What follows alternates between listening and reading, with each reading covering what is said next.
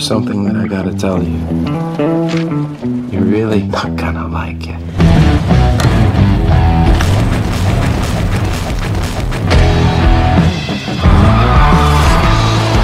Your real name's Harry. Harry James Barber. And you changed your name because why? The FBI's looking for me because I robbed a bank in California. And? It was the biggest bank heist in U.S. history. Look it up. I'm gonna rip off the President of the United States. It doesn't get any bigger or better than that. Seemed like a good idea at the time. How much are we talking here? As much as 30 million. I'm in. Yeah, you're in. Can I hug you? Check this out. You see that building? That's the bank.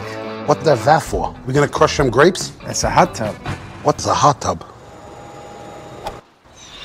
Sorry, I shanked my drive. I'll shank you, you sherbet-colored ass! If everybody does their job, we should be looking at Nixon's money within an hour. How are you gonna shut off the alarm? I'm working on it. I know how you can do it. Fire in the hole. Do it. Hey, look at this!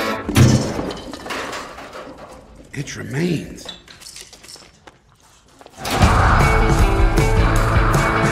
That's when it all started to go sideways. 456 boxes smashed open. They were obviously looking for something specific. He's a crook, and crooks don't know how to stop when they're ahead. You never told me your dad was the sheriff. Why this bank? Why these safe deposit boxes? The last time the Bureau assigned 100 agents was when John F. Kennedy was assassinated. John, Harry, Steve McQueen. I don't know what to call you anymore. Buy me Steve McQueen.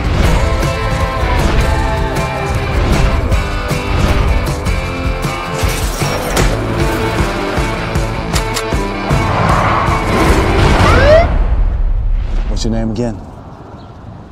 Steve McQueen.